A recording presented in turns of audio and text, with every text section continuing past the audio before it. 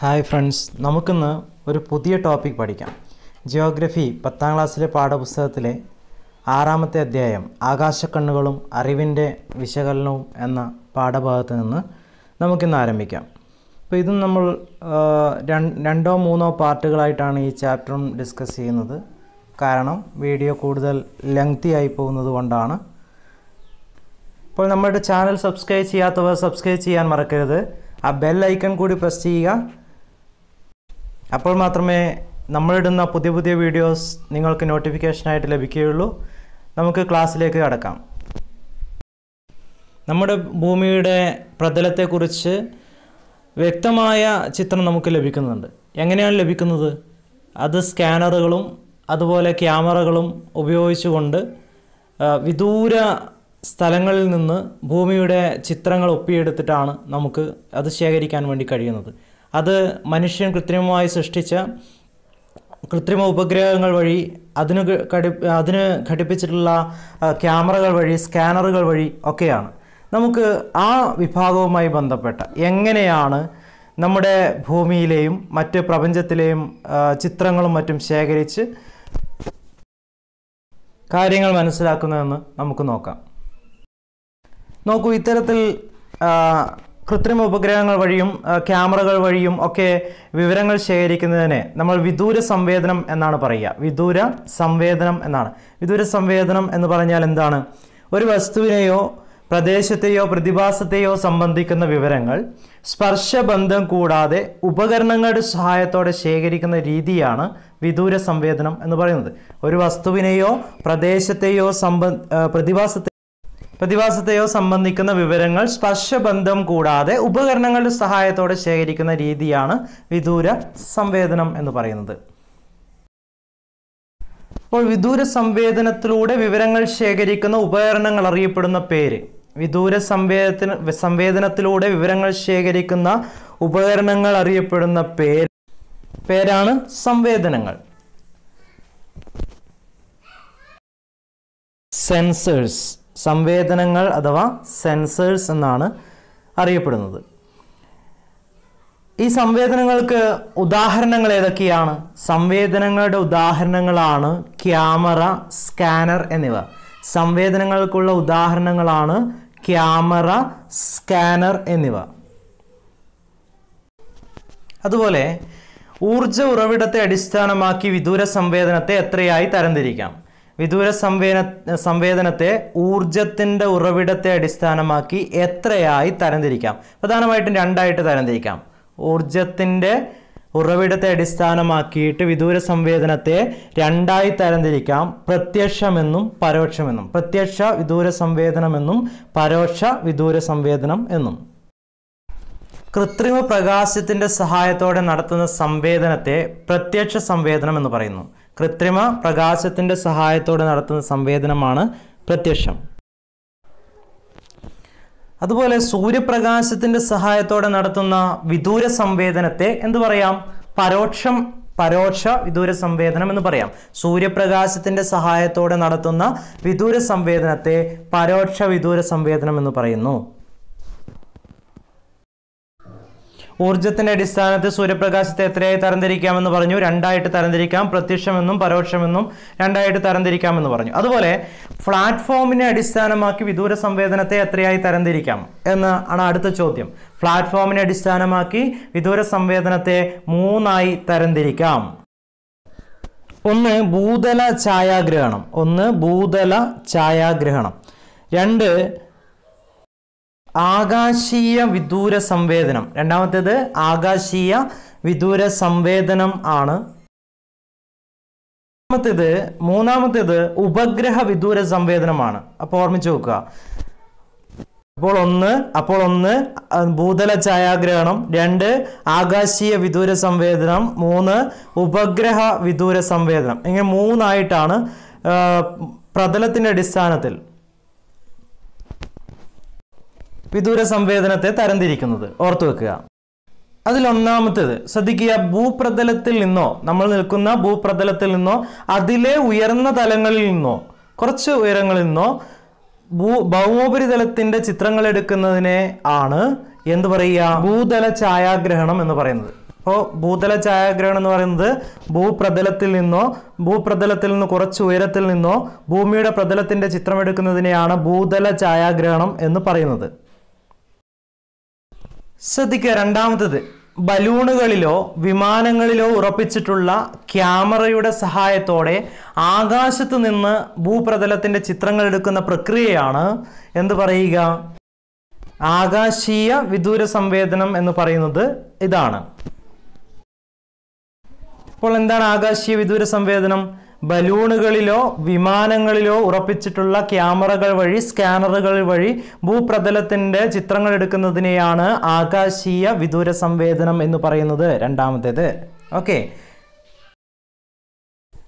ആകാശീയ വിദൂര സംവേദനത്തിന്റെ പ്രത്യേകത എന്താ? വിസ്തൃതി കുറഞ്ഞ പ്രദേശങ്ങളുടെ വിവരശേഖരണം മാത്രമേ സാധ്യമാവൂ.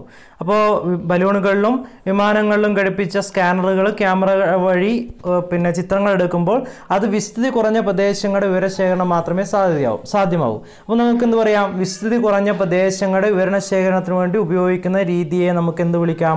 ആകാശീയ വിദൂര സംവേദനം എന്ന് വിളിക്കാം. അപ്പോൾ മനസ്സിലായല്ലോ, വിസ്തൃതി കുറഞ്ഞ പ്രദേശങ്ങളുടെ വിവരശേഖരണത്തിന് ഉപയോഗിക്കുന്ന രീതിയെ നമ്മൾ എന്ത് വിളിക്കുന്നു? ആകാശീയ വിദൂര സംവേദനം എന്നാണ് വിളിക്കുന്നത്. ഓർമ്മിച്ചു വെക്കുക. അതുപോലെ വിമാനങ്ങൾ കടന്നു പോകുന്ന പ്രദേശങ്ങളുടെ ചിത്രങ്ങൾ തുടർച്ചയായി ലഭ്യമാക്കാൻ സഹായിക്കുന്ന രീതി ഏതാ? ആ ചോദ്യത്തിനുള്ള ഉത്തരവും ആകാശീയ വിദൂര സംവേദനമാണ്. വിമാനങ്ങൾ കടന്നു പോകുന്ന പ്രദേശങ്ങളുടെ ചിത്രങ്ങൾ തുടർച്ചയായി ലഭ്യമാക്കാൻ ഉപയോഗിക്കുന്ന രീതിയാണ് ആകാശീയ വിദൂര സംവേദനം. നമ്മൾ ആകാശീയ വിദൂര സംവേദനവുമായി രണ്ട് പ്രധാനപ്പെട്ട കാര്യങ്ങൾ പഠിച്ചു. ഒന്ന് വിസ്തൃതി കുറഞ്ഞ പ്രദേശങ്ങളുടേത് ചിത്രങ്ങൾ എടുക്കാൻ, അതുപോലെ വിമാനങ്ങൾ കടന്നു പോകുന്ന പ്രദേശങ്ങളുടെ ചിത്രങ്ങൾ തുടർച്ചയായി ലഭിക്കാൻ ഉപയോഗിക്കുന്നത് ആകാശീയ വിദൂര സംവേദനമാണ്. ഓർത്തു വെക്കുക. ഇനി കൃത്രിമ ഉപഗ്രഹങ്ങളിൽ ഘടിപ്പിച്ച ക്യാമറ സ്കാനറുകൾ വഴി ചിത്രങ്ങൾ എടുക്കുന്ന പ്രക്രിയയാണ് ഉപഗ്രഹങ്ങൾ ഘടിപ്പിച്ച ക്യാമറകൾ സ്കാനറുകൾ വഴി ചിത്രങ്ങൾ എടുക്കുന്ന പ്രക്രിയയാണ് ഉപഗ്രഹ വിദൂര സംവേദനം എന്ന് പറയുന്നത്.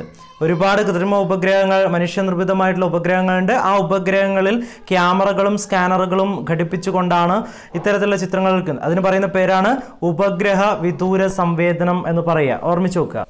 ഓവർലാപ്പോട് കൂടിയ ഒരു ജോഡി ആകാശീയ ചിത്രങ്ങൾ അറിയപ്പെടുന്ന പേര്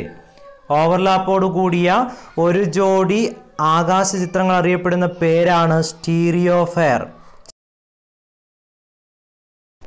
സ്റ്റീരിയോഫെയർ ചിത്രങ്ങൾക്ക് ത്രിമാന ദൃശ്യം ലഭിക്കാൻ സഹായിക്കുന്ന ഉപകരണം അറിയപ്പെടുന്ന പേര് സ്റ്റീരിയോസ്കോപ്പ് എന്നാണ്. സ്റ്റീരിയോഫെയർ ചിത്രങ്ങൾക്ക് ത്രിമാന ദൃശ്യം ലഭിക്കാൻ സഹായിക്കുന്ന ഉപകരണങ്ങൾ അറിയപ്പെടുന്ന പേരാണ് സ്റ്റീരിയോസ്കോപ്പ്. ഓർത്തു വെക്കുക. അപ്പോൾ എന്താണ് ഉപഗ്രഹ വിദൂര സംവേദനമെന്നും ആ ഉപഗ്രഹ വിദൂര സംവേദനങ്ങളുടെ ഒന്നിൽ കൂടുതൽ ആകാശ ദൃശ്യങ്ങൾ എടുക്കുന്നതിനെ പറയുന്ന പേര്, അത് ആ ചിത്രങ്ങൾ എടുക്കുന്ന സംവിധാനത്തെ പറയുന്ന പേരുകളൊക്കെ നമ്മളിപ്പോൾ പഠിച്ചു കഴിഞ്ഞു. ഇനി നമുക്ക് ശ്രദ്ധിക്കുക, കൃത്രിമ ഉപഗ്രഹങ്ങളെ രണ്ടായിട്ട് തരംതിരിക്കാം. കൃത്രിമ ഉപഗ്രഹങ്ങളെ പ്രധാനമായിട്ടും രണ്ടായിട്ട് തരംതിരിക്കാം. അതിലൊന്ന് ഭൂസ്ഥിര ഉപഗ്രഹങ്ങളും മറ്റൊന്ന് സൗരസ്ഥിര ഉപഗ്രഹങ്ങളുമാണ്. അപ്പോൾ നമ്മൾ ഇത്രയും പറഞ്ഞത് എന്താ? വിദൂര സംവേദനം വഴി പ്രധാനമായിട്ടും 3 രൂപത്തിലുള്ള വിദൂര സംവേദനത്തെക്കുറിച്ച് നമ്മൾ പറഞ്ഞു. അതിൽ അവസാനം പറഞ്ഞ കൃത്രിമ ഉപഗ്രഹങ്ങൾ ഉപയോഗിച്ചുകൊണ്ടുള്ള വിദൂര സംവേദനത്തെക്കുറിച്ചാണ് പറഞ്ഞത്. ആ കൃത്രിമ ഉപഗ്രഹങ്ങളെ സംബന്ധിച്ച് എത്ര തരം കൃത്രിമ ഉപഗ്രഹങ്ങളുണ്ട്? പ്രധാനമായിട്ടും 2 തരം കൃത്രിമ ഉപഗ്രഹങ്ങളുണ്ട്. ഒന്ന് ഭൂസ്ഥിര ഉപഗ്രഹങ്ങളും മറ്റൊന്ന് സൗരസ്ഥിര ഉപഗ്രഹങ്ങളും. ഇനി അതെന്താണെന്ന് നോക്കാം. അതുപോലെ ഭൂമിയുടെ ഭ്രമണപഥത്തിനോടൊപ്പം സഞ്ചരിക്കുന്ന ഉപഗ്രഹങ്ങളെ വിളിക്കുന്ന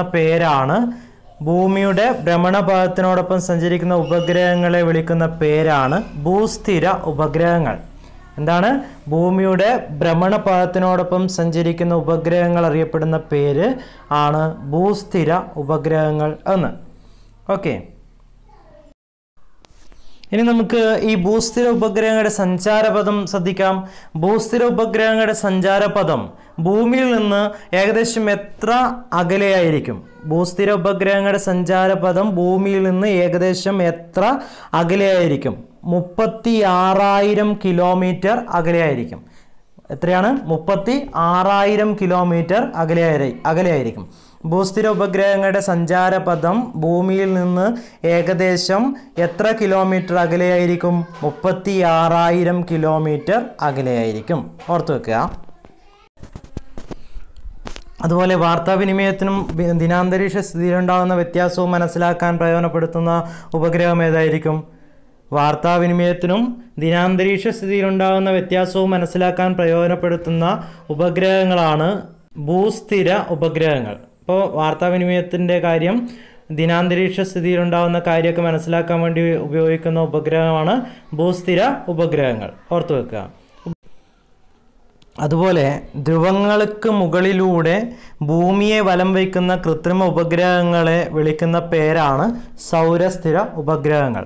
ധ്രുവങ്ങൾക്ക് മുകളിലൂടെ ഭൂമിയെ വലം വയ്ക്കുന്ന കൃത്രിമ ഉപഗ്രഹങ്ങളെ വിളിക്കുന്ന പേരാണ് സൗരസ്ഥിര ഉപഗ്രഹങ്ങൾ എന്ന്. അതുപോലെ സൗരസ്ഥിര ഉപഗ്രഹങ്ങളുടെ സഞ്ചാരപഥം നമുക്ക് ശ്രദ്ധിക്കാം. മറ്റേത് ഭൂസ്ഥിര ഉപഗ്രഹങ്ങൾ 36,000 കിലോമീറ്റർ അകലെയാണെങ്കിൽ സൗരസ്ഥിര ഉപഗ്രഹങ്ങളുടെ സഞ്ചാരപഥം എന്ന് പറയുന്നത് 1000 കിലോമീറ്ററിന് താഴെയാണ്. 1000 കിലോമീറ്ററിന് താഴെയാണ് സൗരസ്ഥിര ഉപഗ്രഹങ്ങളുടെ സഞ്ചാരപഥം. ഓക്കെ. ഇന്ത്യ ഒരുപാട് ഭൂസ്ഥിര ഉപഗ്രഹങ്ങൾ വിക്ഷേപിച്ചിട്ടുണ്ട്. ഇന്ത്യ വിക്ഷേപിച്ചിട്ടുള്ള ഭൂസ്ഥിര ഉപഗ്രഹങ്ങളുടെ ശ്രേണി അറിയപ്പെടുന്ന പേര് ഇൻസാറ്റ് എന്നാണ്. ഇന്ത്യ വിക്ഷേപിച്ച ഭൂസ്ഥിര ഉപഗ്രഹങ്ങളുടെ ശ്രേണി അറിയപ്പെടുന്ന പേരാണ് ഇൻസാറ്റ്. അപ്പോൾ ഇന്ത്യ വിക്ഷേപിച്ച സൗരസ്ഥിര ഉപഗ്രഹങ്ങളുടെ ശ്രേണി അറിയപ്പെടുന്ന പേരെന്താണ്? IRS എന്നാണ്. ഇന്ത്യ വിക്ഷേപിച്ച സൗരസ്ഥിര ഉപഗ്രഹങ്ങൾ അറിയപ്പെടുന്ന പേര് IRS. ഭൂസ്ഥിര ഉപഗ്രഹങ്ങൾ അറിയപ്പെടുന്ന പേര് ഇൻസാറ്റ് എന്നാണ്. സൗരസ്ഥിര ഉപഗ്രഹങ്ങൾ അറിയപ്പെടുന്ന പേര് IRS എന്നാണ്. ഓർത്തു വെക്കുക. തൽക്കാലം നമ്മൾ ഈ പാഠഭാഗത്ത് പ്രതിപാദിക്കുന്ന കാര്യങ്ങൾ മാത്രമേ അതിലൂടെ മാത്രം കടന്നു പോകാൻ വേണ്ടി ഉദ്ദേശിക്കുന്നു. നമുക്ക് ഇൻസാറ്റ് ശ്രേണിയിലും IRS ശ്രേണിയിലൊക്കെ ഇന്ത്യ വിക്ഷേപിച്ച ഒരുപാട് ഉപഗ്രഹങ്ങളുണ്ട്. നമുക്കത് പിന്നീട് മറ്റൊരു ക്ലാസ്സിൽ ചർച്ച ചെയ്യാം. ഇപ്പോൾ SCERTയുടെ ഈ പാഠപുസ്തകത്തിൽ ചാപ്റ്ററിൽ മാത്രം പ്രതിപാദിക്കുന്ന കാര്യങ്ങളിലൂടെ കടന്നു പോകാം. അപ്പോൾ ശ്രദ്ധിക്കാം, മറ്റൊരു പ്രധാനപ്പെട്ട പോയിന്റ്, വൈദ്യുതകാന്തിക വികിരണങ്ങളെ പ്രതിഫലിപ്പിക്കുന്നത് വ്യത്യസ്ത അളവിലാണത്രേ.